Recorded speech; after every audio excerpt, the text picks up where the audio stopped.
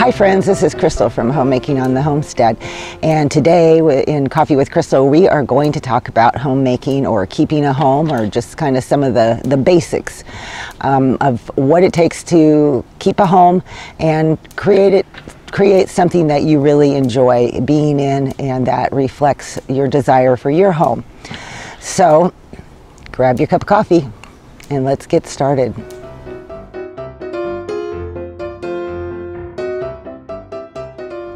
I think there is an art to keeping a home, and it's not something that everybody just naturally falls into.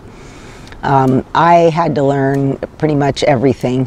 As I mentioned in a previous video, my mother was an excellent housekeeper, but she never really taught me how to do that. She never taught me some of the basic things that are needed just to keep a house running smoothly. And you know, it does create somewhat of a handicap, but the good news is if you didn't learn either how to do it, it is possible to learn how to keep a home. And I think the first thing we need to do is just get that mental picture of the home and what we want it to feel like. And I'm not talking, you know, the art and the decoration, but just the feeling that you get when you walk in your home. Have you ever been gone for a few days and, you know, you arrive home and like Dorothy from The Wizard of Oz, you say, oh, there's no place like home. This is just amazing. You know, I have my own bed, I have my own kitchen to cook in, my favorite chair to sit in. It's so nice to be home. And no matter where you've been or how great of a time you've had, that's, you know, usually how I feel, at least when I walk into my home. And I think, you know, I've always called it my nest, and I need to take care of my nest. And sometimes, you know, we end up in a home that's maybe cluttered, or, you know, it's hard to keep clean, or whatever your own personal issues might be. But these things can prevent your home from feeling like that wonderful nest that you are hoping for, that you are searching for, at least in your mind. And so I'm going to talk about some of the basic things to help you create that feeling when you walk in your home and you are just so grateful to be there because it just feels so good. And I think the basic number one thing that we need to have is good routines. And I think it's important to you know, get up in the morning and make the bed and sweep the floor, clean the kitchen up, pick up this, pick up that, just so that we can keep our home looking neat and orderly. Number two is schedules. You know, there are scheduled things that need to be done. When I had a lot of children, you know, my schedule was crazy. You know, like now I run my laundry through once or twice a week. Back then, I don't think my washing machine and that dryer hardly ever stopped.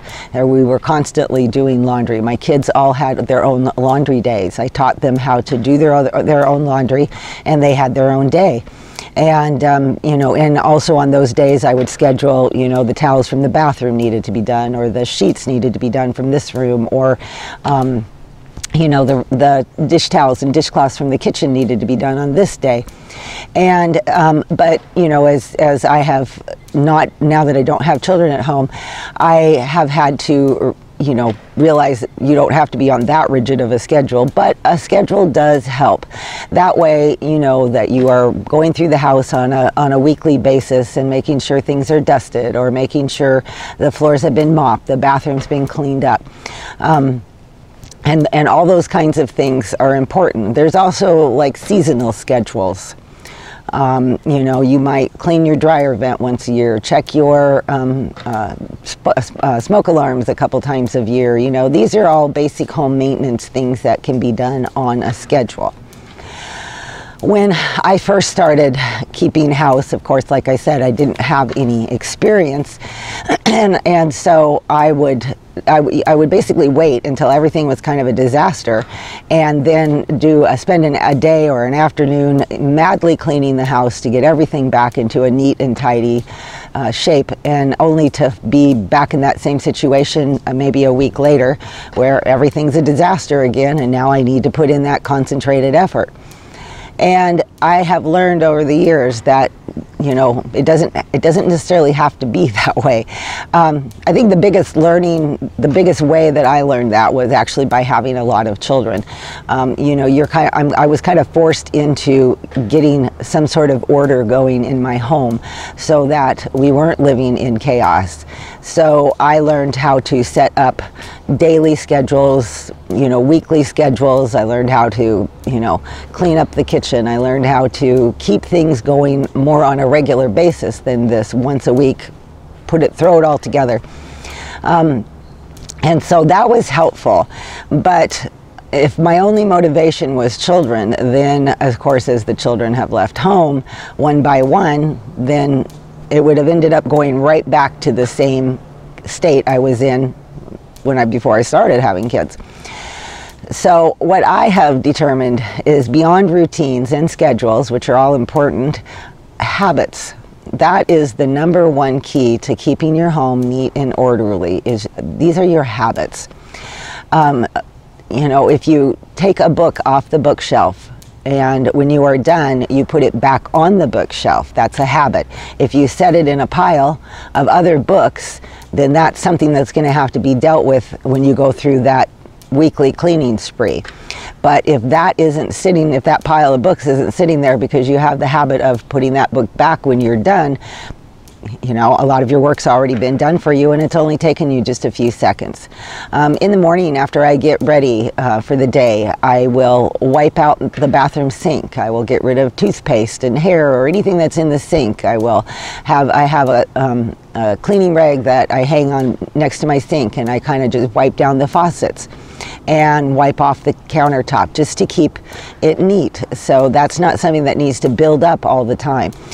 In the bathroom, if I take down, you know, something off the shelf to use, then when I'm done, I make sure I put it back on the shelf. Even getting out of bed in the morning and making the bed is a habit. It doesn't have to be made, but it's one way that you can get your room looking very neat and orderly very quickly, and it only takes a few minutes. Cleaning up in the kitchen. I remember when I was a new wife and mom, and I would go in and cook a meal, my whole kitchen would be a total disaster by the time I was done, and I'm sure it took me just as long to clean up as it did to actually even make the meal. And so, you know, over the years, I developed the habit of, you know, do your cooking, clean as you go. You know, keep up on your dishes. Don't let those stack up and become an overwhelming burden to deal with. So make good habits out of your daily routines and your daily schedules. You can have that comfy home, that home that feels good when you work on these basic things: routines, schedules, and habits. And that way you can always have a house that's neat and orderly. And I prefer a neat and orderly house. It brings me peace. It brings me peace of mind. You know, and doing those routines, those schedules, and keeping up on those habits are something that now I have to do before I can even move on to anything else. Before I came outside to do this, I made sure that my dishes were done. I swept my kitchen floor. I picked up things that I had used this morning. I folded some laundry and put that away. You know, all those things to make my house look orderly, and then it frees my mind and it clears my mind so that I can move on to doing other things that I would rather be doing, or that I had planned to do for the day. The home is an extremely important place. It's the center of your life. It's where you come and go from. It's the base of your living. It's where good things happen, and it needs to be a peaceful place, and it needs to be a place that you enjoy coming home to. And it doesn't matter whether you work full-time or you stay at home full-time. The home is equally important, and the time spent is on it and making it a better place, making it meet your desire of that comfortable home is important no matter what. That is what I wanted to share with you today on keeping the home and just some of the basics. I'm really hoping to go more into detail in other aspects of homemaking, homekeeping, in future Coffee with Crystals. I hope you enjoyed this video. If you did, please give me a like. That really helps me a lot. And if you haven't subscribed to my channel and you like my content, please do so. And I will see you all next time. Bye-bye.